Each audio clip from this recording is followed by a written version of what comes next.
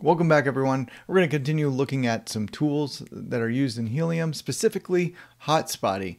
And we're going to dive into kind of some specific features in terms of hotspot placement, hotspot earnings, and projections, all that kind of stuff. So I want to give a shout out to the Hotspotty team for contacting me to do these videos, and just because it's an awesome product. So I'd love to share some content on it and get some people to sign up. If you got any corrections or comments for the Hotspotty team, make sure you put them in the comments below, as they'll check them out. It's always nice to participate in community and help make the product better. I have a history in software development, so I know what it's like. So don't worry about your feedback, or even if you're very confused about something, put that in the comments below and they'll get a chance to take a look at it and hopefully put that feedback into the product. So let's get started taking a look at this. So this is their main website. You can just go to hotspotty.net, sign up for this, and then you'll be able to get into the user interface. And yeah, so a lot of fun. Excited for this tutorial. All right, let's jump into it. Now this is with the People's Hotspot. If you missed the intro, I can talk about, basically I'll put a link into the Hotspotty for hosting companies, as that's the People's Hotspot. I kind of explained the background there, so I won't get too into that in this video. So we're gonna focus mainly on the browsing of this, which actually I'm going to take one more tab over, and we're gonna look around at here. So how I got there is just on this workspace tab. You can go back and then you just go to this map tab up here as well. So this tells you everywhere, you can go anywhere in the world and start looking at this. Now I've actually added some layers on here so you can have contours, gradients of where you might be able to do specific placements. So usually I have not been able to plan my placements, so it's just kind of understanding what is impacting earnings today. So you can just start from anywhere in the world and zoom in and out. You can change layers on here as well. So you go into this appearance settings and you can take off so say you don't like the elevation contours, and you can take them off. And then maybe you want a satellite view. Well, then you can put the satellite view on there and you can see whether it's a city, it's a rural area, all that kind of stuff. And I'll just do that so that it can be a little bit brighter. So you can control layers. For the purposes of this demo, I want to keep it on that higher contrast, so I'm going to take off the satellite view. But you can come in here and do all that as you would like. And I'm going to turn on some other things because there's some interesting information in here. Oh, one other thing in here is the dark theme. I can't remember if they default to the dark theme or not, but I'm totally a fan of dark mode. So take a look at that. All right, so I'm going to just scoot around. It looks like England here. I believe because one of the People's Hotspots is in England, so that's where we're at right now. And we can kind of just dive into this. I'll zoom out a little bit more so that we can just see what's all going on. So you can kind of see just from the natural growth of the network where all the cities are. See that there's lots of growth up here, and this must be London, I'm guessing. But we can just zoom kind of back in here. And you can see that these, why are these kind of blotchy shapes on here? Well, this is the way earnings are calculated. So the team at Hotspotty kind of reverse engineered the earnings matrix, or however you want to calculate it or call it.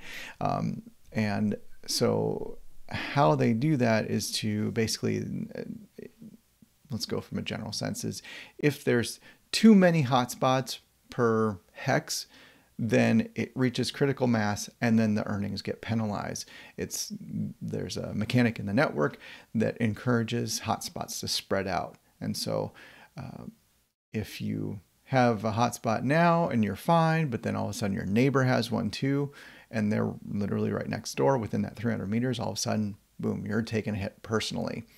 And then that also happens at a greater scale. So if you think of it almost like an ice cream cone, or those little Russian dolls that stack on each other. You're always in multiple hexes, or res X is what they call it. So there's like res 1, res 2, I believe, and it goes to 8 or 9, I think.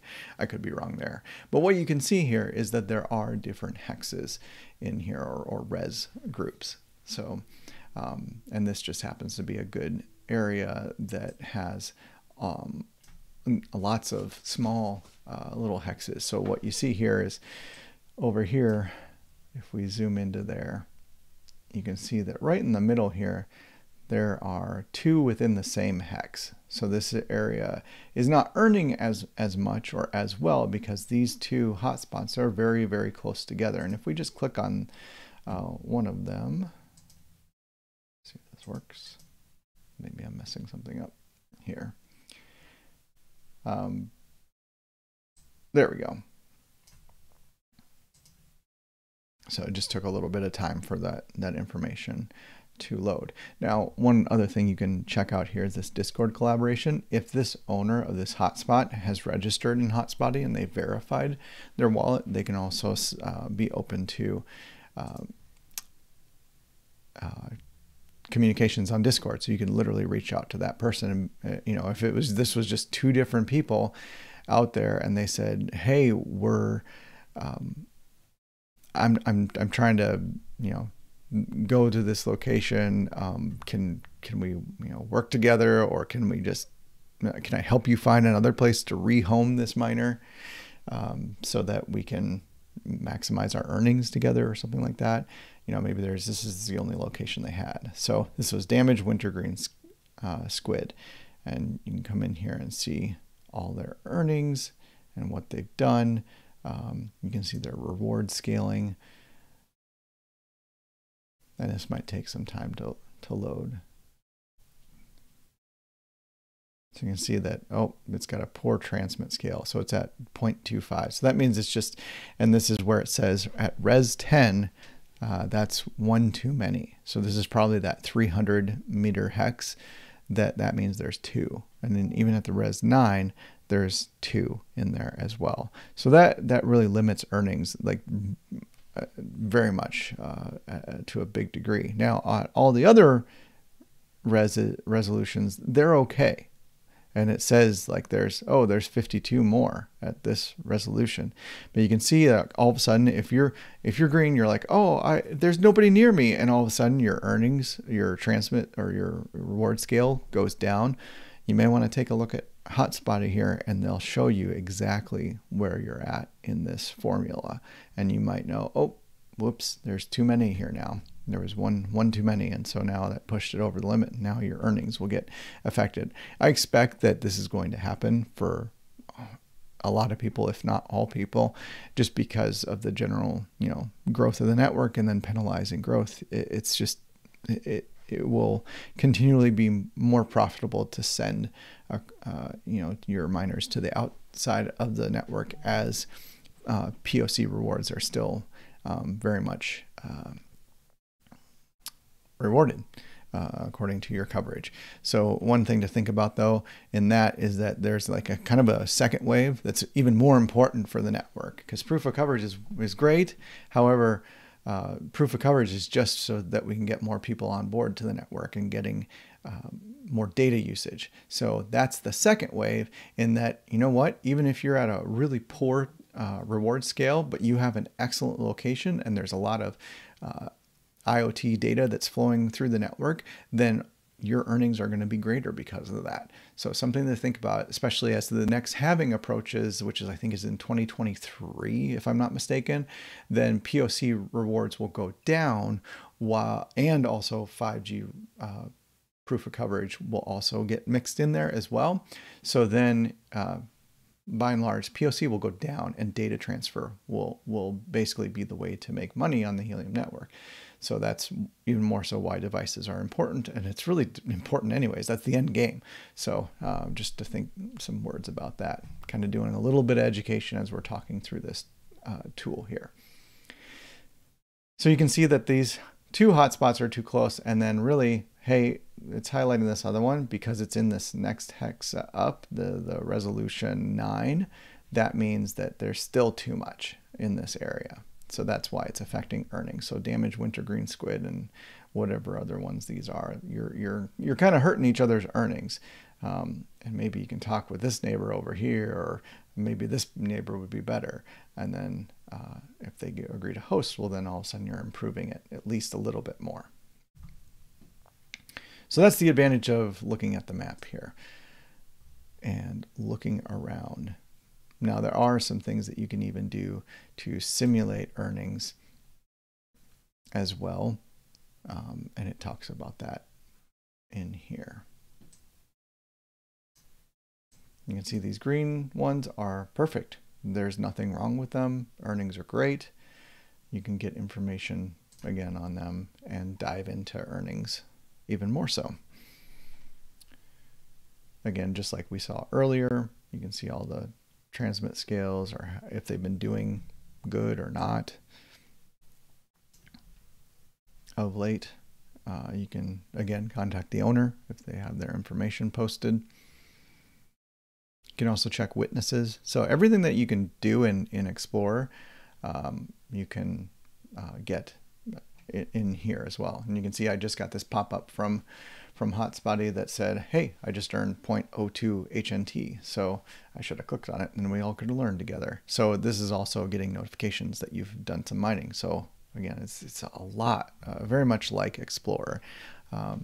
This data is just continually coming in. And again, it's apart from the Helium networks like Explorer data. So this ideally is always up. Or at least there's some amount of like, well, if you can't get data at one place, you can go to the other. If you can't get it in Explorer, you can get it in Hotspotty. If you can't get it in Hotspotty, you can go to Explorer. And of course, the intention of this is, I believe, to make money. So Hotspotty's team is kind of also incentivized to keep their application up. And you can see that this one has been kind of steadily going down for a while. Now, more than likely, this is due to growth of the network, like more hotspots added online, and so on and so forth. So this maybe isn't, these little bumps here, that's another call out to say that's by and large not normal. Well, it is normal, actually, I would say. You're going to experience a couple down days. And then but you see that if you were to take this peak here and then plop it in this valley, the earnings are actually pretty even. So something to take note of is when things are really off kilter. If there was a huge windstorm that went by and or a hailstorm and damaged your antenna or something like that, well, then you could see a big adjustment in your earnings. But if it's by and large pretty, if your peaks tip over into your valleys and kind of fill it in, then you're probably okay. And you can go anywhere in the world again with this. You can look at different resolutions. You can look at the different contacts that you have. It's just tons and tons of information. So you can look at let's see here. Let's go to this resolution. And then get information at the resolution 7.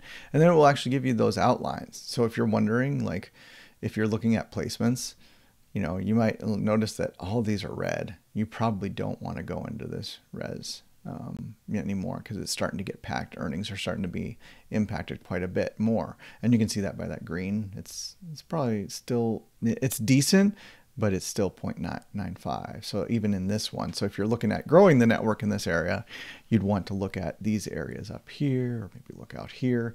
You definitely probably don't want to go this way either because it's just very, very populated. So something to think about in your placements of just understanding, hey, where am I going to get the best bang for my buck if I can actually place these, or think about, oh, I actually know somebody who lives over here. I can talk to them rather than, talking to your neighbor down the road or something like that.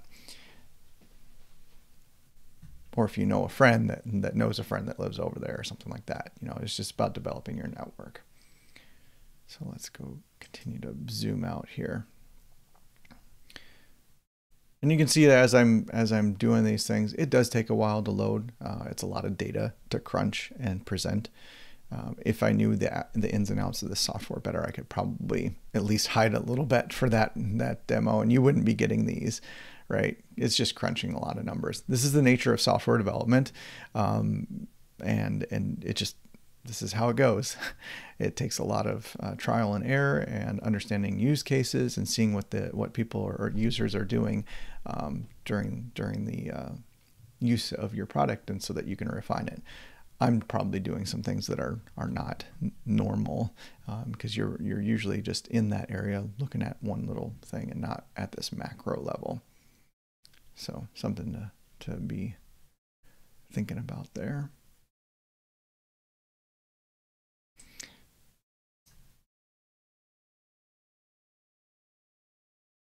And for those that didn't catch the other videos, again, I have a hosting company video that you can go and take a look at. I'll put that in the description below. You can come in here and go over information on your wallet. If you link your wallet and verify your wallet, then you can also get that you're a verified user, and then you can get information about or Discord information. People can send you messages. Even if you don't want to get messages through Discord, you can still have it sent through Hotspotty. And that, if you saw the comments tab earlier, that was there can be messages in there. So just some other things to think about. Again, I have a video that goes over all of these if you're a hosting company, or even if you're want to just kind of have a quick glance at hotspots. You know, if you have it at, you know, your cousins or your sisters or your parents or whatever, just family members or colleagues, then you can manage it all through here. So it's still very, very useful. I'm sure that they would love and appreciate your donations. I think at some point there will be a way to also pay for this, as there's a lot of value in here, and it could be that you know, maybe you get a better tier of service, such that you know, you don't have those performance issues or something like that. As soon as you put a paywall behind it, the performance issues tend to go a little bit better, and then it also ripens it for scale, right? Then you can pay for those servers that you'll need during those crunch times. So yeah, hope you've enjoyed this video. If you have, or if you got any questions for the Hotspotty team, throw them in the comments below. Or if you have any corrections or questions that you'd like to dive into a little bit more, or what did I forget, put that below and I'll make more videos on this. Hotspotty is a very complex tool. There's lots to go over, and there's things that I missed that I know that will probably need more videos. And of course, as they add more functionality, we'll do videos on those as well. So thanks a lot for watching. Make sure you hit that like and subscribe. And until next time, Carpe Tempestus.